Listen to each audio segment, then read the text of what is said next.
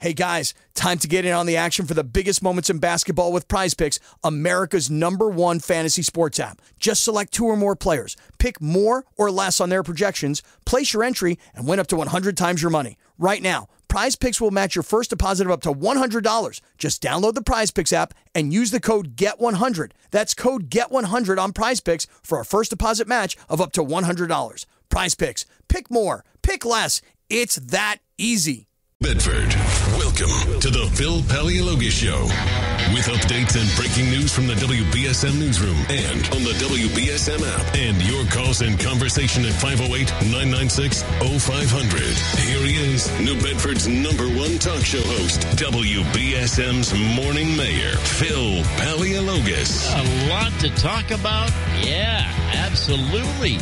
By the way, you're listening, right? Thank you. It means a lot to us. LeBoot is coming back. Straight ahead. Don't go away. Tax refund advance loans at Jack. Another refill of hot chocolate. And good morning. Yeah, good morning. Do you agree with what some are saying is that this whole bit behind January 6th was to prevent Trump from ever having to run for a public office? That was their ultimate goal. Would you agree with that? Well, yeah. It's to punish him, to have him be prosecuted and banned from holding any office ever again.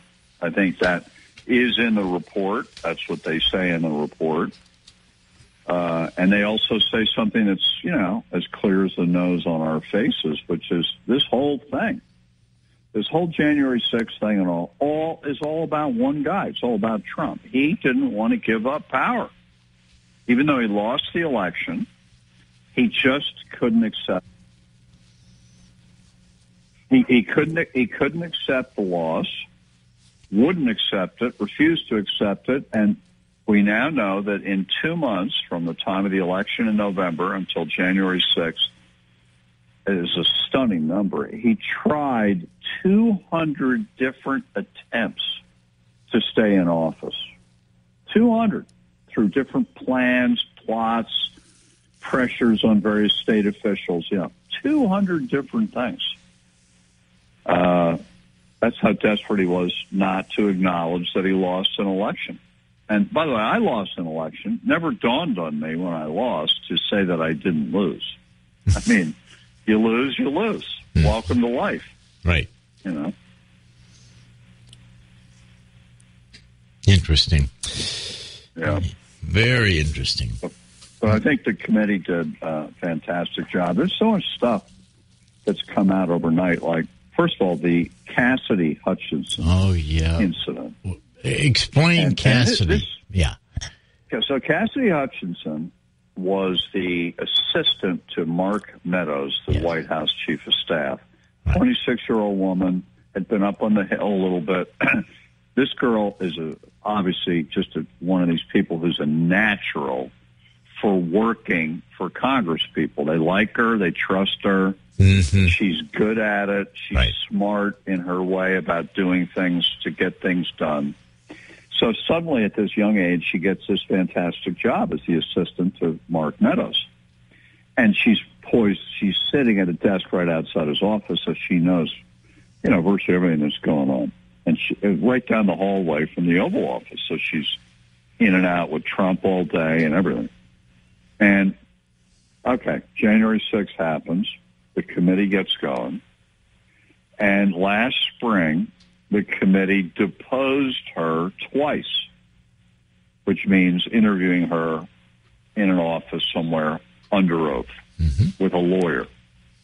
Well, when they summoned her to be deposed, she didn't have she has no money. She couldn't hire a lawyer. And so the White House, the Trump people, they were out of office by now. So the Trump people said, don't worry about it. We're getting you a lawyer. Oh, she said, I won't be able to pay for it. Oh, don't worry about it. It's all taken care of. So she thought that was good, but she says this under oath in this report. She started getting a funny feeling right away what's this all about? They're giving me a lawyer and they're paying for it. What does that mean about what I'm supposed to say? Yeah. And this lawyer, Stefano Hazzatini, who had been in the White House under Trump, he's now representing her. And basically, and these are my words, he gooses her over into lying under oath. He tells her, I don't want you to perjure yourself, but if you don't remember something, it's okay just to say you don't remember it. And if you're not totally certain, you can just say, I don't recall. And every lawyer will tell you that's not right. If she doesn't recall, that's fine to say it. But you can't just keep saying, I don't recall. If you do recall, you can't do it. And he advised her to just say, I don't recall. And she does it for the first two depositions, Bill, and feels awful about it, knows that this isn't right, that her conscience was killing her because she knew a lot more. And as she put it, I felt like I had Trump looking over my shoulder the whole time. So she goes and looks up Watergate. Now, Watergate happened, I believe, 22 years before this young woman was born. So she, what does she know? Right. She looks up and reads about John Dean and especially Alexander Butterfield, the famous White House aide in the Nixon White House who testified that there was a taping system in the Oval Office. And she read about what he went through when he told the truth about this thing. Long story short, she dumps Stefano de Pazzottini, the lawyer that Trump gave her, gets another lawyer and reverses her testimony and tells the truth, and became the star witness of the January 6th committee. And, of course, told all about what they knew going into January 6th. They knew it was bad. Talked about Trump throwing food against the wall and threatening the Secret Service and all the stuff that we've come to know now. It came from her. And because her conscience bothered her that she wasn't telling the truth. And that, like a mob boss, Trump is pressuring all these people. It's right out of The Godfather, getting lawyers for people and paying for the lawyer as long as you testify the way I want. As they put it, you've got to remain loyal. It's right out of The Godfather. So, well, this testimony, I know, it did turn on that he knows he lost, whereas what he told her before, that he didn't lose, and now she's saying he knows he lost. So, interesting development. Yeah, we have that from a lot of people that knew him, that Trump. Well, by the way, how could you not know you lost? I mean, when they add up the votes and you've lost, you lost. And this is what Trump does all the time. In the spring of 2020, 8 months before the election, publicly he started talking about, well, if I lose, it's because the election is rigged. Now, what the hell's that all about? I mean, come on. Yeah. That would be like the Patriots before a game. Belichick would come out and say, we're going to win the game tomorrow. There's no way we don't win. And if we don't win tomorrow, it's only because the referees rigged it. Yeah. Yeah. Well, what kind of person would say such a thing? Right. Yeah. Yes, indeedy. Well. And we also found out, Brad Raffensperger, the Secretary of State of Georgia, Republican, who added up the votes. That's what the Secretary of State does and certifies the election, and has certified Georgia for Joe Biden. And Trump, we now know, because they tape recorded the famous phone call where Trump calls him up, puts the arm on him and says, I want you to come up with 11,780 votes so that I win the state. Well, what we didn't know until this report came out is 18 times before that taped call, Trump called Raffensperger. 18 times, Phil, trying to get him on the phone. This is the President of the United States who works for you and me. We pay his salary. He's supposed to be running the country and foreign policy and all that. 18 times he picks up the phone and dials the Secretary of State of the state of Georgia. Now, presidents don't talk to people in state government. They talk maybe to the governor, maybe. But, presidents don't talk to low-level officials in state government. Well, and he's pressuring this guy to change the votes. That's incredible. 18 times. Just crazy. Oh, by the way. Yeah. Remember I just said Trump, we pay Trump's salary? Mm-hmm. And you know how his taxes were released this week? Yeah. Oh, well, we found out another of the many lies of Donald Trump. He had told people he would not accept the salary as president. Right. I don't need to. I'm rich. I'll just take $1 as the law requires, and I'll donate the rest back to the Treasury. Mm-hmm. Not true. We now know from his taxes from 2017, 18, 19, and 20 when he was president, he took the salary every year, did not donate it back. So, another lie. Wow. I'm just soaking this in. I'm so shocked. Yeah. Who do you like? I know it's too early, but is there anyone out there that you say, hey, this guy is, he's attractive, he can win? I said it to you last week. Sununu would be fine if he were the Republican nominee for president. You're the governor of New Hampshire. He'd be fun. He'd be great. Yeah. But, right now, the Republican Party, I don't know where they're headed. Trump's running. It's a funny thing. He announced a month ago, has not left Mar-a-Lago other than playing golf at a golf course. He hasn't gone anywhere, hasn't campaigned anywhere, hasn't done one public event since the day he announced for president. So that's a little strange. But he's still very popular among Republican voters, there's no doubt. But there's a long way to go, too. Yeah. So I don't know. Whether DeSantis has to prove himself. Just by being the governor of Florida doesn't automatically mean you're ready to be president or ever could be president. Who knows? No, but that's why we have primaries. Let them go out and fight it out. That's right. Show their stuff. That's one thing. But the other thing is I like to have people who've served as governor because, yeah, definitely. They know what a budget is. They put their hands in there and, they're hands-on more than a lot of definitely. These. Yeah.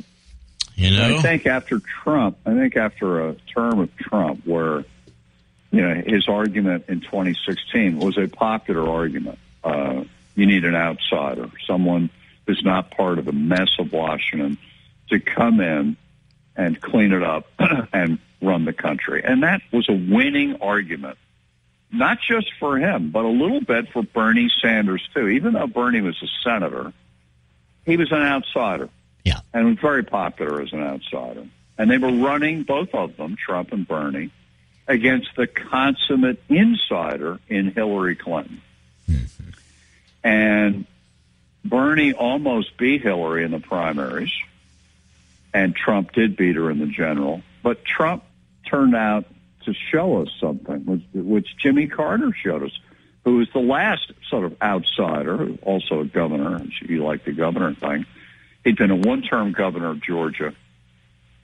He was a failure as president, Carter, and so was Trump, really, because they didn't know how to run the federal government. It's a massive job. You can't just rail against it and think it'll fall in line. You got to get, as you say, your hands dirty. You got to put your hands in there. Now, that's the beauty of Reagan. Reagan was an outsider, but he somehow took over the entire government. It was an amazing spectacle, and bent the government to his will. Yeah, I agree with you. What Reagan did, yeah. And maybe because he'd been 2 terms the governor of the biggest state, obviously, California, which is like the 12th biggest country in the world or something. Maybe that was it. Also, he hired good people. Yeah. Good people like Jim Baker working for him. Mm-hmm. I don't know what it was, but Reagan was a success as an outsider. Carter and Trump were not. They never really got their presidencies working right. Yeah. It's interesting. Very, very interesting. We have Maura Healey, the governor-elect up here in Massachusetts, who's getting ready for her inauguration. And yesterday, by the way, the governor called the show yesterday. Oh. Just to say thank you and, to say that... He's off to the NCAA. That'll be a tougher job than being governor, I think. And I'm not kidding. I think college sports is a mess. And why this guy wants to be the head of it is beyond me. A mess is right. They are in debt. Oh my God. We have the MBTA pension fund that is equal to the mess that the NCAA is in. But hey, listen, he said he's going to take a few months off and then in March start up, and he's looking forward to it. But I just never... How much are they paying him? They must be paying him a lot to do. Absolutely. Absolutely. I bet you it's $2-3 million bucks. I bet. Yeah.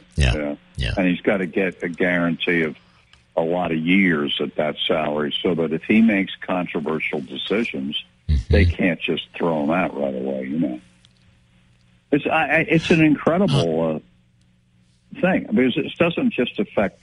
We all think of NCAA sports, football and basketball, but it governs girls and boys, all the sports, Yeah. And if you're a girl going to college to play lacrosse, it's just as important for you as the kid that's going to play football in hopes of using that as a minor league training ground for the NFL. And it's all part of the same thing. How do you make it equal and fair? And the coaches are making millions, and the players make nothing. How is that fair? It's not. No. And Charlie Baker, from afar, A+ governor, A+. So I expect he'll be an A+ president of the NCAA. I have no doubt he'll do his part. I just don't know you can fix the thing. Yeah, that's the thing. That's, well, we'll find out soon. And I'm with you 100% about Baker. 100%. Yeah, he's a first class. The thing is, Phil, you go to school to learn. And the professors and the teachers and the teaching assistants have such a huge impact on a kid's life. And, you're there to learn. Football and the amount of money these coaches make and generate for the school, the whole thing is out of whack. It is. And they're members of the faculty, these coaches. That's the other thing. They don't really do any educating other than football educating, but they're money-making machines for the college. Yep. So, God. Whew, I know it. Well, it's like this introduction to Western philosophy, Gone are the days, John, of fundamental, goodness and truth and beauty and, what to find worthwhile in life. Nowadays, it's like unbelievable, It's a whole different setup. It really is. It's okay. The year's coming to an end, but I think we got to look at our mirror for a minute. Mm-hmm. And no matter what problems this country has, we should be so thankful that we're in this country now. Because it's like nowhere on the planet is as good as this, ever, ever, ever, ever. Problems admitted. Yeah. It's still fantastic. You bet. You betcha, buddy. Where did President Zelensky for the first time in 300 days when he left his country, where does he come? Washington, to the United States of America, on an American Air Force jet, to come here to thank us and, in effect, say, we're your partner on the side of good against the evil. Now, what's the evil? Putin is evil. The Iranian government, which is giving Putin drones and other armaments. Oh, and the other one that's giving Russia armaments, North Korea. Yeah. Think about it. Yeah. It's the United States, NATO, Western Europe, and Ukraine standing up to Putin, the Ayatollahs, and Kim Jong-un. That's the lineup. We have to win this war. And we have to defeat these bastards. They're evil. They're killing children, raping women, blowing up power plants and heating things and all. I mean, it's Hitler all over again. Absolutely. It's just terrible. John, I've got to run, but I love the message. Are we on next week? Indeed, we are. I'll talk to you Wednesday. With pleasure. Thank you, John. Merry Christmas. Merry Christmas. All the best. Okay. Bye-bye. John LeBoutelier, former congressman. Take the Morning Mayor wherever you go. Download the WBSM app. Into the newsroom at 8:31. Phil, a pleasure being with you today. Likewise, Phil. Thank you very much. Well, the brutally cold winter storm that's chilling much of the nation is now blamed for at least 3 deaths. The National Weather Service in Buffalo, New York, calling the holiday storm a once-in-a-generation event. NBC meteorologist Dylan Dreyer has more. Not only will we deal with the falling snow on the order of about 2 to 3 feet, we're also going to deal with those wind gusts up to 60, 70 miles per hour. So it is going to be absolutely impossible to travel. A blast of Arctic air dug into a big stretch of the U.S. on Thursday, setting off dramatic drops in temperatures. Colorado, Montana, and Wyoming saw breathtaking temperature plunges, and more than a dozen other states had readings below zero. Over half the states are forecast to see wind chill temperatures in double digits below zero in coming days. The Weather Service is warning of dangerously cold conditions across most of the country this week.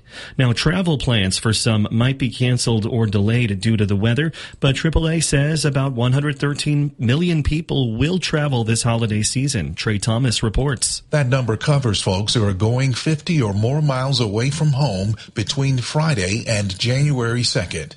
A top official said workers on hybrid schedules are able to work remotely and extend their time away from home. The vast majority of those who are traveling will do so by car. I'm Trey Thomas. Global supply chains are back to normal. The Wall Street Journal says goods are moving around the world again and reaching consumers, and the backlogs of cargo ships have cleared up at major ports. The report says ocean shipping rates have plunged below pre-pandemic levels, and U.S. retailers now have ample inventory. Financial experts tell the Journal it bodes well for U.S. consumers heading into the new year, though profits for transport companies will be pinched now that supply and demand are back in balance.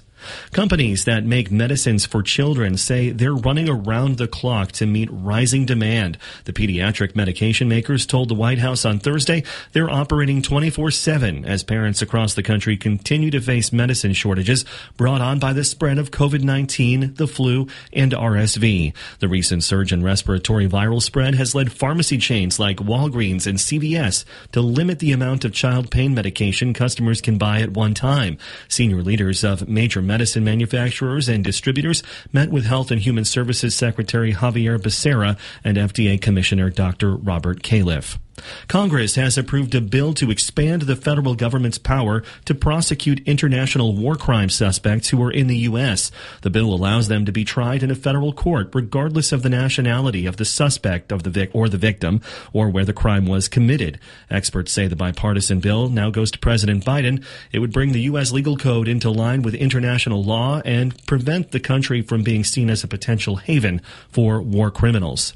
The annual reenactment of George Washington Washington's famous Christmas crossing on the Delaware River will take place this weekend. Event organizer Jennifer Martin expects up to 10,000 people on the banks of the Delaware on Christmas Day in the afternoon. For a lot of people, there's nowhere they'd rather be than here on Christmas Day. This is the turning point of the American Revolution. The men are tired, they're exhausted, and Washington leading them to victory inspires them to stay on.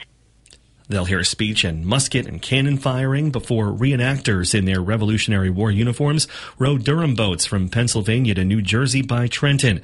Officials say some of the hundreds of reenactors are flying in from other parts of the country to take part in recognizing the historical moment. Historians say the crossing marked a turning point in the Revolutionary War. In sports, the Boston Bruins play the New Jersey Devils on the road tonight at 7, fresh off last night's win. The Celtics are home versus the Minnesota Timberwolves this evening, game at 7:30, and the New England Patriots play the Cincinnati Bengals tomorrow at 1. Now we check your local forecast with ABC6 meteorologist Nick Morganelli. Gusty winds continuing this morning with temperatures in the 50s, but this afternoon the rain ends will continue with the strong wind, and temperatures drop through the 40s and 30s. We're in the 20s this evening. The wind chill is heading for 0 with scattered snow showers. For Saturday, ineffective sunshine, sub-zero morning wind chill, and afternoon highs in the 20s. As the temperature dips on the south coast, we'll want to watch for icy roads. Right now it's 54 degrees in New Bedford. The time is 8:36 a.m. I'm Phil Devitt for WBSM News. Stay up to date with New Bedford's news talk station, 1420 WBSM. And get breaking news alerts and podcasts with the WBSM app. Thank you, Phil. We have 3 Phils here. Whoa. All right. Huh? Phil gets his fill of Phil this morning on WBSM. Too many Phils. Too many Phils. There's no Not enough. Not enough. What do you mean too many? So you have a gift. I brought you both something. Some protein, some dairy. A cheese roll. We were talking about cheese rolls. Look at that. Yeah, from Friendly Donuts over in New Bedford and these are round. These are round, right? The ones we had at the diner were more oblong, and when you cut it in the center and then grilled it, you could see the pocket of cheese. Yes, there. Absolutely. Wow. When I got out of high school, I tried fishing again. I wasn't quite sure what I wanted to do, and a mutual friend of me, Phil and Celeste's, Jim Martin, he had a salvage yard up the street from the diner, and it was getting close to fall, and I wasn't sure I wanted to work in the yard. And one day, Jim and I were there having breakfast, and Phil was saying I might need somebody in the kitchen, so I stepped in, and I used to be there in the morning with Phil and sausages, bacon, and home fries and get the coffee going. That's great. I'll get his resume out. And still friends all these years later. Yeah, over 40 years. Yeah, I met him through my mother and through a beautiful lady named Leonilda. And it's I was the last couple of days I was listening. Like yesterday was your birthday and your daughter's and other people. And when I called in last week, like hearing about the tragedy yesterday of the gentleman over in the Acushnet. The holidays is wonderful and joyful, but let's not forget about the people who are suffering and lost, especially if it's been recent. So this holidays isn't joyful for them, but the way I express my gratitude is by showing up. It's very, very tough. We do think of Christmas, Hanukkah as joy and happiness. It's also very, very poignant and personal, and people grieve during these holidays, especially this one. Oh, yeah, no question about it. Yeah. It can be a tough time of year for people. Absolutely. Absolutely. All righty. But I had a little time. I'm going to go home and cook a ham and donate it to one of my sports clubs tonight. They're doing a little gathering. I already had the big Christmas party, but this is more about for the board of directors and the regulars. And then I'm relaxed, and I'm going to be bouncing all over the place for the holiday season and stay still tomorrow if the weather is too miserable, especially if everything freezes up. And there you go. If you can't make it somewhere, call. Texting is nice, but call. That's so personal. I got to run. Merry Christmas. Thank you, guys. Love it. Thanks for allowing me in, Phil. You bet. It's 8:39, and caller, you are on the radio. Well, Phil, thank you very much. I have a special happy birthday to send out to a good young man that is a very good bowler. He comes from a family that bowls very well. In fact, his father, Bill, works at the post office in Acushnet, Clem Amaro, Oh, sure. His son, Nathaniel, his birthday is tomorrow. And Clem, he made a perfect game twice in the same house at Wonder Bowl. Wow. A perfect game of 300, Phil. Wow. That I actually witnessed. And I want to tell you, this guy could bowl like no one's business. Anyone who does 300, I respect. Oh, yeah. This way, that man, I respect him dearly. And he had a man that I call a friend now for the rest of my life, and his son, Dale Carroll and Noah, his son. Yes. Those two are near and dear to my heart, and those two can bowl like no one's business at Wonder Bowl. Mm-hmm. Big Al, I'm so happy you called in and told us about them. I'm joining you in our applause, so thank you for that. And caller, let me squeeze you in right now. Good morning. Good morning, Mr. Mayor. How are you? I'm well. Listen, I want to thank you for giving us the best New England Christmas present by putting John Bouvier on for like 40 minutes today with you. And for all the listeners, we appreciate that. But you think in 2023 he'll even talk bad about Joe Biden as much as he talks about Donald J. Trump? You know, in a court of law, there's usually a defense, right? And there's also the prosecutor. Now, in the court for Donald J. Trump, there's only been a prosecutor. There's never been a defense lawyer. It's amazing, the court of law that's been trialed Donald J. Trump to all these sins, but it's only been one-sided. You know what? If you lived in Florida, you would feel much differently because Florida is so Trump-friendly. You have no idea how the attitude and the atmosphere is opposite to here in the Bay State. So there's a lot to that Rubik's Cube, but thank you for the call. By the way, happy Merry Christmas to all your family. I heard you have an open house at your house. Is everybody... Come on by. I don't know. We can out there. I mean, I know you live in Dobbin somewhere, but I have no idea. It was fun. Like a north. Well, if you find out, then you can come over, all right? All right. I'm going to try to find out. Okay. So. And it's not Dartmouth. Oh. The Phil Paleologus Show. Butcher shop yet? Get your order in. From what I understand, they're going to be open Christmas Eve, all right? But not all day. So, Christmas Eve, they are closing early. But get your order in. Go on by, pick up your last-minute needs and side dishes, all you want. And, of course, fabulous prices on beer and wine. I don't know how he does it. 996-0500 is our number. 8:46 our time. Take the Morning Mayor wherever you go. Download the WBSM app. It's going to be good for the fishing industry, hopefully. Senators Markey and Moulton have unveiled a plan that creates a federal fund. This would be used to compensate the fishing industry for any losses related to the development of offshore wind farms. Now, New Bedford Light had a great story about that.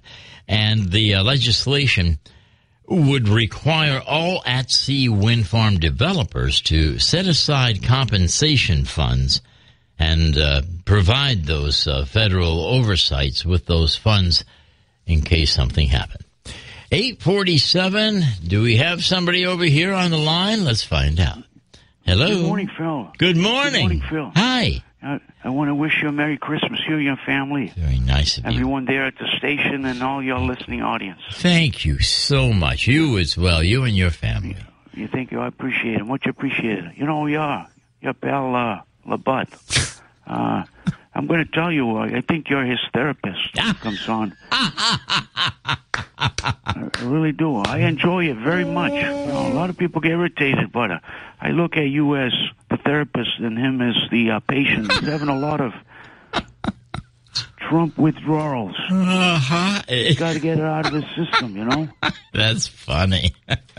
I think he gets up in the morning with cold sweats, you know, with Donald Trump. I mean, him in his limousine having a food fight. I don't know. Oh, that's too funny. Yeah, well, I'm just going to say, I mean, he never once speaks about Biden and what he's done and what he's doing. I know. To our nation, to our economy. I know. And the inflation and weakening economy. An enormous debt that continues to rise. Isn't it terrible? It's Runaway terrible. inflation. I mean, all of this is hurting everybody, especially the working poor.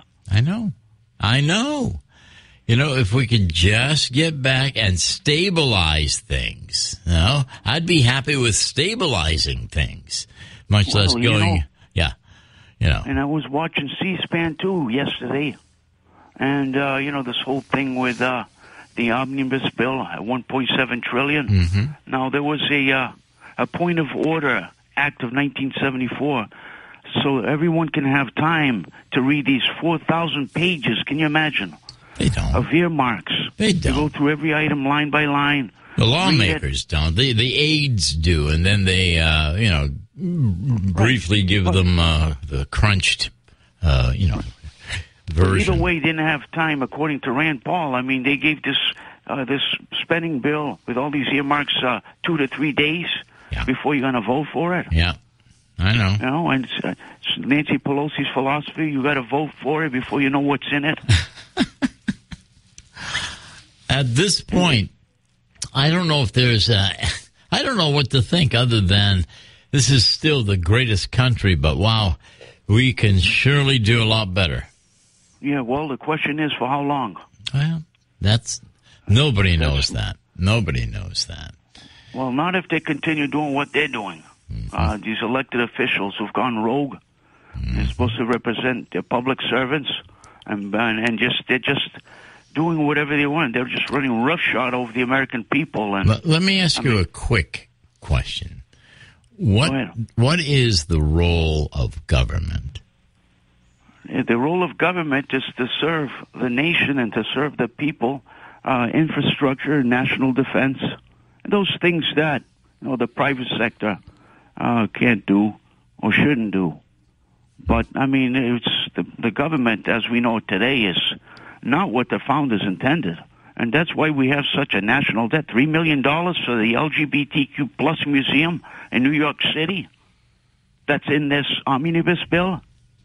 They fill all the bills with their pork, programs and whatnot. Michelle Obama. That's not new. Path or a bridge, if I heard correctly on the news. It's not just them. The Republicans have these crazy wishes in there too. So that is part of the reality of the process. All right. What really does affect me is what direction this country is going in, and I don't like to see the direction that it's going in today. Anyway, Merry Christmas to you, my friend. Merry Christmas to you, Phil. Thank you so much. We'll be right back to wrap things up. Don't go away. The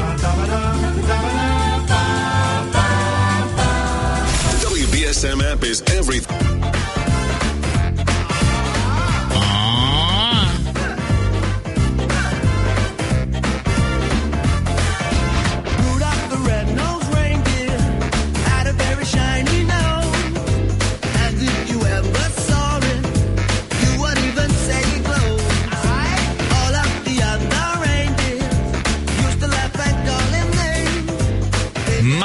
Style. We go to the phone lines, and good morning. Thanks for phoning in. Good morning, Phil. Johnny One Note. How are you today? Johnny, I'm doing well. Listen, Phil, and this is very important. I have to tell you, I am so sorry that I missed your birthday yesterday. So I'm calling you this morning to wish you a very, very happy birthday. Well, that you have one of the best years in your life in the coming months. What a beautiful thought. Thank you. I really do. I know you do. Now, I have 30 seconds to convince you and Mrs. Johnny One Note and anyone else to come on over and be with us on Christmas night. I will gladly do that. We would love that. Night? Yeah, Christmas. Oh, okay. Christmas night. Okay. Yeah, Christmas Day night. You know, I would like great. Anytime 4:35, 5:30. You know. Okay. All right. Phil, Merry Christmas to you. I probably won't talk to you till after Christmas. You and your family, please have a Merry Christmas. Thank you. I love you all. God bless you all. And Thank have you. a good Christmas. Okay? You're the best. You are the best. Thank you, Johnny. All those Christmas prayers around you as well. Thanks, everyone, for joining us. Tim is putting together a Christmas Hanukkah sandwich.